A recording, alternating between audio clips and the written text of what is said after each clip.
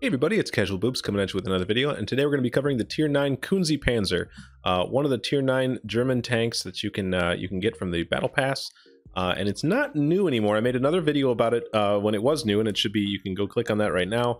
But after a while, we've had a chance to play around with the thing, and I still really like it. I liked it before, and I like it even more now, but I know a lot more about it, and so hopefully I can give you guys a little better opinion, a little better idea of how to play it and how to wrangle the thing and make the best out of it. So let's get into the stats. Okay, so if we're looking at the stats for the Kunze Panzer, I know the big thing about this is that it gets two firing modes. It gets a siege mode, and when you click into the siege mode, you can't move for 2 seconds, and so on. And some things change, and I'll go over that. But really, I think people get too stressed out about this.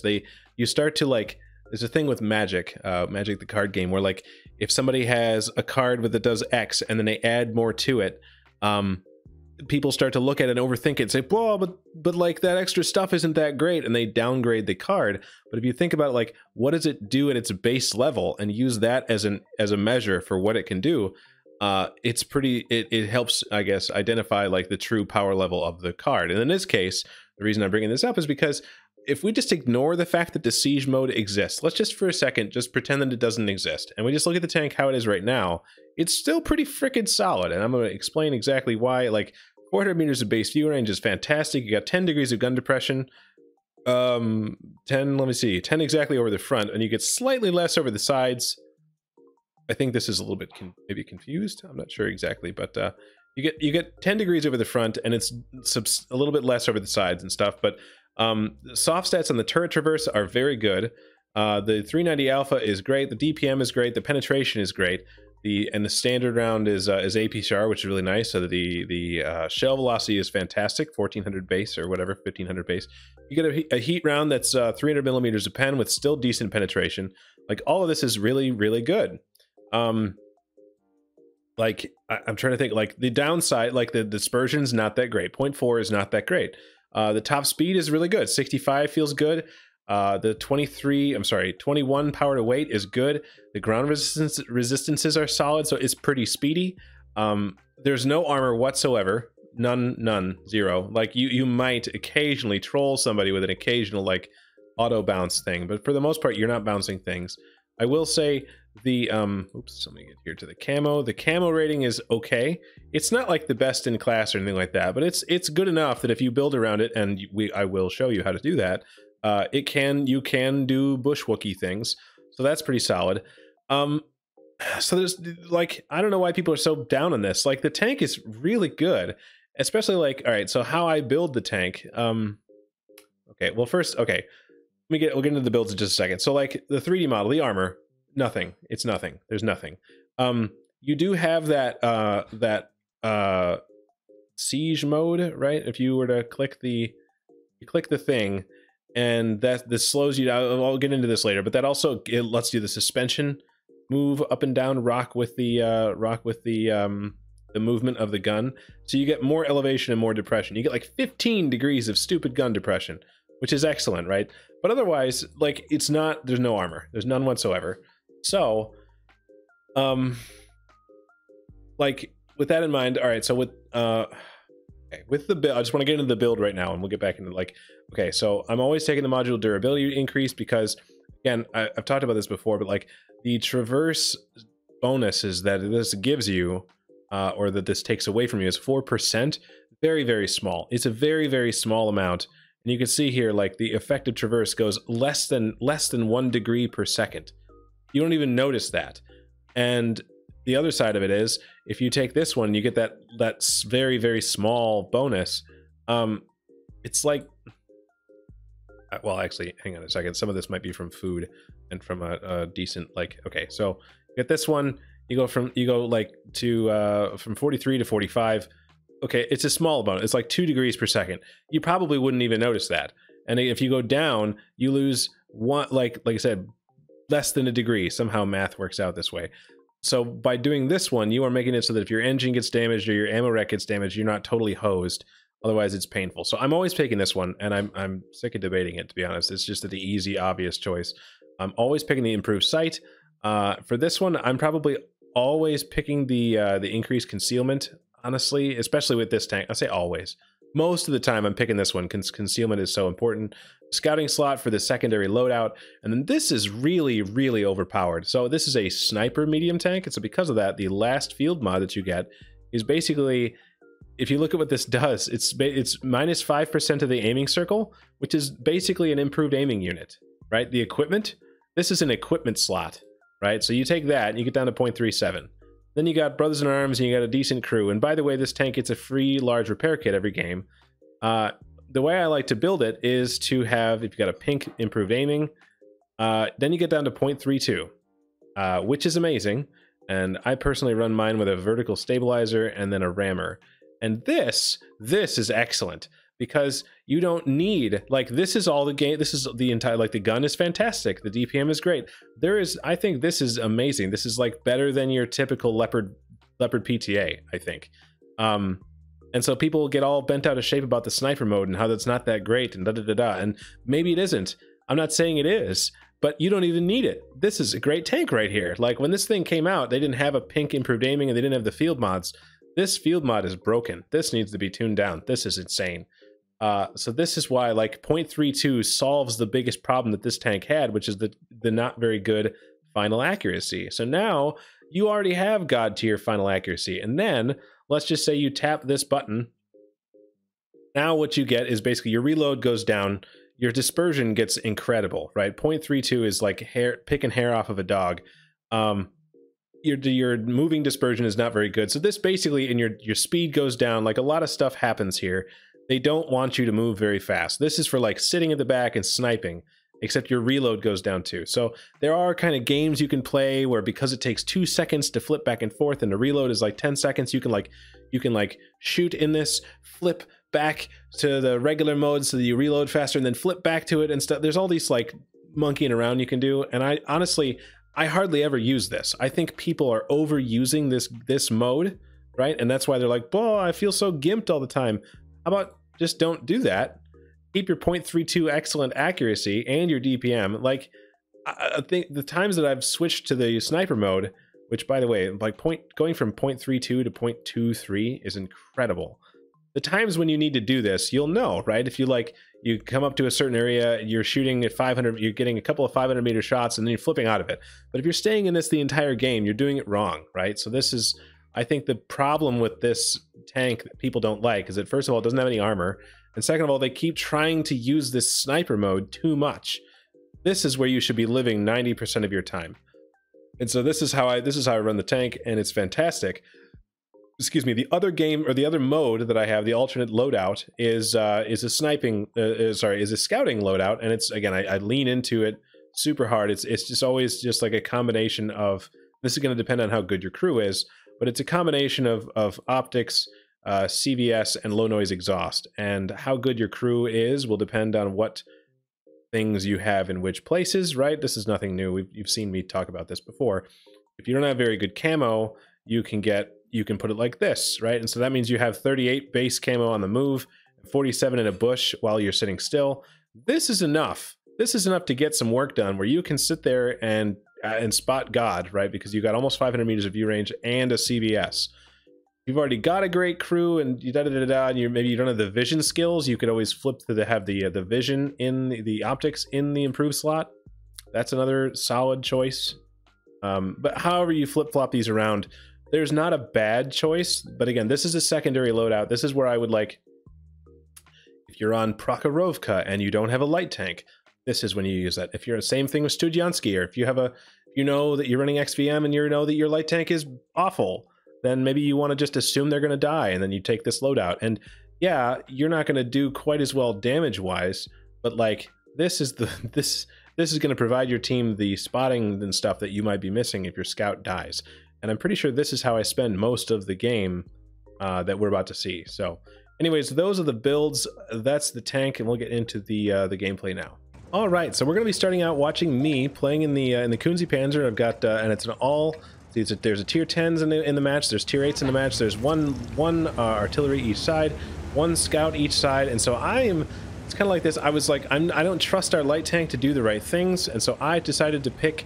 You saw me flip to it at the beginning of the commentary there. I picked my scouting loadout, which has the low noise exhaust and the optics and the CVS, and I'm just going to pretend to be a scout this entire game. And again, you'll notice the gun is kind of derpy when I have it kitted out like this, but that's because I don't have any of the, I don't have the improved aiming, I don't have the vertical stabilizer, I don't even have a rammer, right? But I am a scout, so I see our scout go and do the wrong thing, so I'm gonna get to this bush and I'm gonna just I'm gonna go and do the things. I'm gonna sit right here and get comfortable, and you can see I can spot most of the map, right? So we're just gonna sit right here and wait for our team to do something. Hopefully they do something, but be very patient, because like the first part of this game is going to be a little bit on the slower side, because you really have to be patient. Almost nothing is spotted, so we don't know where things are. We don't know what we can shoot at.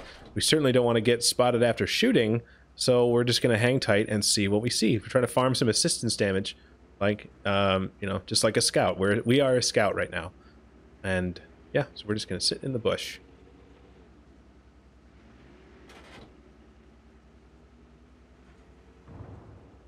You can see as I move the turret around how tight the gun stays, because the turret traverse soft stats are very good, right? So when you move the hull, then it does bloom out a little bit, especially when you don't have vertical stabilizers like I don't.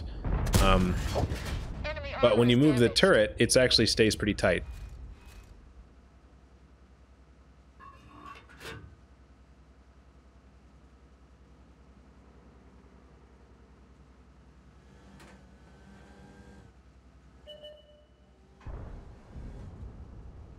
Yeah, right now there's not a whole lot to talk about, I know, but if you haven't ever played in these bushes on Sand River, these bushes are very, very good. And you can see right there, I'm able to spot that that Indian Panzer, and he gets nuked.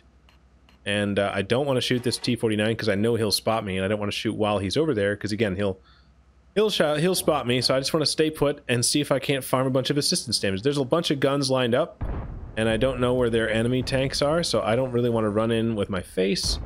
I just want to play it slow, because there's a lot of tanks out there. There's a lot of hit points to be farmed.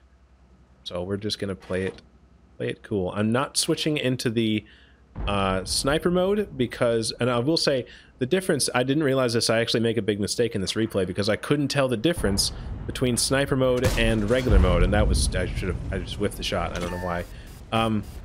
You're in travel mode when the little reticle next to the aiming reticle looks like a couple of arrows, right? If it looks like a crosshair, you're in sniper mode. And if I had known that, maybe I would have done a little bit better in this game, but I know that now. So this T-49 is going to try it. He's got the derp gun. He's trying. I don't know how I just bounced that, but that E-75 bounced off of the armor that I apparently have. You can see it looks like it almost hit the cupola or something. I'm not entirely sure. Don't ask me to bounce, you know, do that again. That seems pretty lucky. But here we go. Because I am so far off, I'm going to go ahead and try to see if I can use that sniper mode to take some shots, the 500-meter shots at those tank destroyers. We'll just see what we can see. Oh, and there he is. There he is. Oh my gosh, we just miss it. But again, we're just going to play around the middle and try to be the supporting tank. Try not to get shot. Try not to just, like, get spotted if we can help it. I know the T-49 is over there somewhere. Just trying to get into a place, and our platoon buddy Schwacht dies. Schwacht was in a little deep, right? So this tank doesn't really have any armor, and Schwacht probably should have played a little further back, but that's okay. It happens.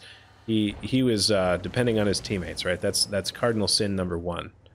But now we found this another cozy bush, because again, we're a light tank, and going to try to make it a little bit. It's not the best position, because I want to be able to shoot spot those guys as they leave. But I can't really get much closer without being spotted, so I'm just going to stay put. And again, we're just going to be patient. And I see the CS is coming up here. Like, we're definitely down 3 tanks, right? It's 10 to 13. But again, the game, that's pretty much just because our heavy tanks have run in there with their faces. There's a lot of hit points on our team. This really is anyone's game still.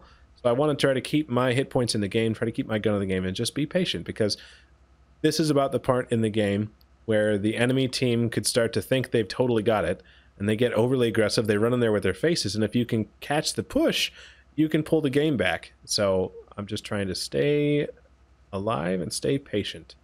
Provide some vision, see if I can't, you know, catch somebody poking out of a corner and tag them.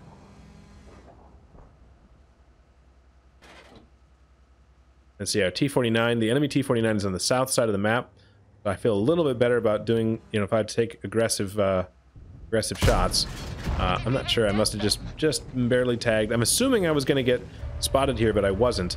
And I was assuming that I was trying to shoot the side of that E-75's turret. I don't know what happened, but you can see because I don't have the improved aiming to get the reticle that small, I have to flip to the sniper mode to get the accuracy to be able to actually put it in that guy's side consistently. And now a little bit frustrating there, but the Borsig was using the bushes and that rock pretty well. But now the C-75 is caught out. There's nowhere he can be. So see how small the aiming reticle gets, even without. This is all with sniper equipment. I can sit here and, or this is all with spotting equipment. I can sit here and just wait and get my shots in it. God, that T-49 is just super, super lucky. But again, we're just trying to be patient. I don't want to run out there with our faces because we don't have a lot of hit points. And I still have a heat round, but that's just going to be what this Borsig gets. And I thought I would get spotted for that, but apparently I am not spotted. I did accidentally spot that ISU-152 coming through the middle, and he's dead. And you can see how long the reload is. That Borsig was still there. When I'm sitting in sniper mode, it's slow. There's no question about it. It is a slow reload when you are in the sniper mode. But you know, oh, and I was trying to get the C-75 spotted. I'm not sure exactly why I couldn't spot him before. There was you know, some kind of a building in the way or something, but anyways, there's a little bit of there is a gap in the buildings that I want to shoot that E-75 in. And we're just gonna be trying to play it cool, because we've got 1700 spotting and about 1800 damage dealt, which is, it's a little over 3,000 combined, but it's still not great. There is a lot of damage to be farmed yet in this game, so I just want to play it as conservatively as I can, try to save some hit points. This E-75 is just making it easy, so I'll take what I'm given, right? And the V4 is pushing in. If I could just take out the C-75, then everything gets a little bit easier, because they have a bunch of tanks right here, and they're all trying to push around in our... There's a lot of danger close, and we're just outside of proxy distance. So I want to take out the E-75, and then all of a sudden, there it is. E-75 is gone. Now this is the part where I make a mistake, because I'm waiting for one of these guys to shoot, and I forgot that I wasn't in travel mode. I thought that I was in travel mode, and I'm actually in sniper mode, and so because of that, I'm like struggling. I like whiff the shot here, oh my god, and I'm not reloading fast enough, and this is just, I'm totally have botched this engagement. I wanted to kill that guy before he could be doing exactly what he's doing right now, and I am totally throwing it. My turret gets messed up. Luckily, the WZ, the light tank, ends up coming over the hill, and I pull my head out of my butt and take the tank out of sniper mode and into travel mode. That was a big brain play. Super dumb, because I didn't realize when I entered that engagement, I thought I was still in travel mode, but now you can see with the little 2 arrows, now I'm in travel mode, and before I was in sniper mode. Wow, it hurts. It hurts my soul. But anyways, everybody makes mistakes, and now you know. Hopefully you can all learn from my mistake. And again, we're just going to go back to these bushes in the middle, because I can provide a lot of spotting and a lot of parts of the map from this way. And God, this T-49 he's doing it. It's kind of annoying, but I would really like to take the other scout out of the game if I can help it. And he's just playing just below the ridge, doing a pretty good job, to be honest. But again, now these guys are over here, and again, that's a really long shot, so I'm switching into sniper mode so that I can at least try to hit the weak spots. But again, that's like a 500-yard shot, or a 500-meter shot. These are long rounds, so this is why you use the sniper mode. So I can pretty reliably put it in the side of that E4, because again, if I had the damage dealing equipment loadout, then perhaps I could have hit that shot without getting into sniper mode. But again, the tank is really like, I guess is why I called the video what I did. It's like a Swiss Army knife, because I can be a scout, I can be a DPM monster, I can also be a snipe tank. Like, it's really can do anything that you need it to do. And so I'm a huge fan. Still, oh god, okay, all right. So the T-49 is lit on the left. I don't know what I was thinking. This guy he rushed the shot, and I don't know why. I rushed the shot too. I was target fixated in the Striv, didn't even see that this guy was so close to me. And now this Caliban must be on reload, or he would be he would be shooting at me right now, but he's aiming, aiming, aiming. And I mean, I know those things take forever and a day to aim in, so he rushes his shot. And if he had a shot before, he certainly doesn't have it now. A shot ready for him, that is. So I know I can be a little more conservative with my shots. I didn't really deserve to hit that one, but it's okay. RNG giveth and RNG taketh away. And again, the T-49 chucks one in the air, and he doesn't land it because that's a long shot, and he's got the derp gun. That's not really what derp guns do, especially the one on the T-49.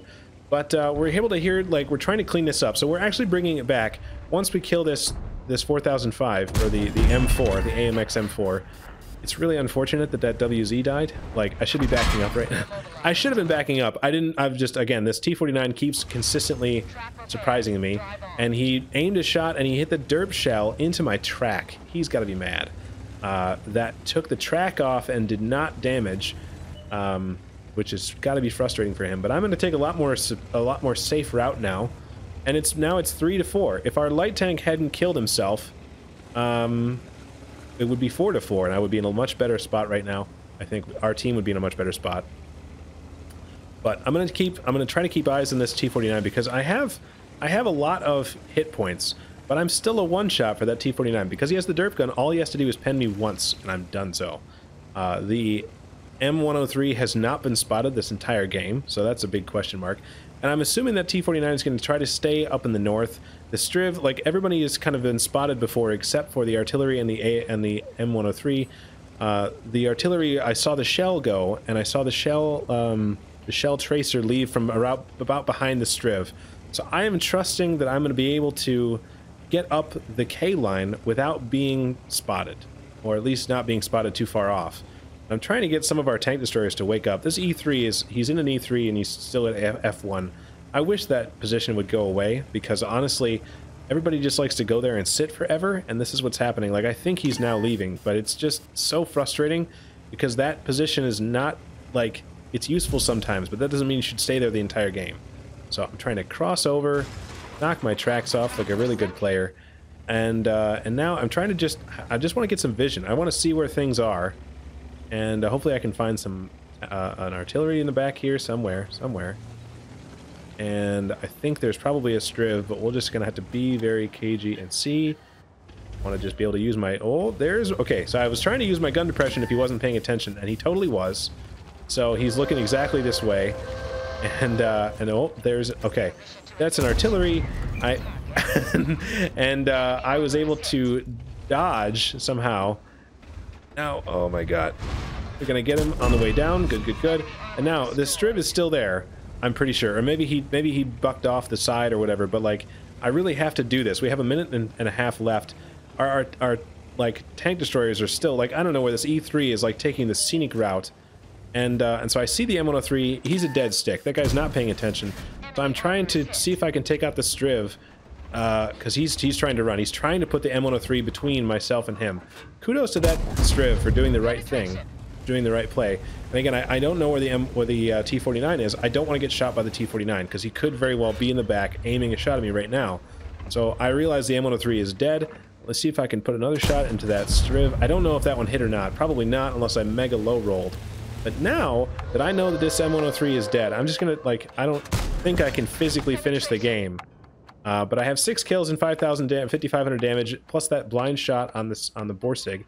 I'm just gonna put the rounds in. I get free damage here, and so why not? Like this right now, the M103 is acting as a spotter for the rest of his team, so this guy needs to die. We go ahead and get a fire. That's nice. And now I'm not spotted, so I'm gonna take a little bit of a different route. I don't want to go up past where he was. They're probably expecting that. I'm gonna take this little gully and try to just do something they don't expect. Use the mobility, and again, we have 24 seconds. Like, it's not physically possible unless both things die. Or somebody goes and suicides or whatever, but like, I don't know. You just do it the best you can. And let's see if I can't get an extra shot in the game. And we know somebody's on the cap. I'm sure that's the T-49. The Striv would not have had time to get over there. So that's got to be the T-49, which means we don't have time to go find him. That must mean I must have missed the shot on the... There we go. Just before the game ends, I land the shot in. And for the kill on the Striv. Fortunately, that is a draw. Alright, so at the end of the game, we ended up taking home 7,000 damage, 3,300 in spotting. The Top Gun, the High Caliber, the Radley Walters, and obviously an ace tanker.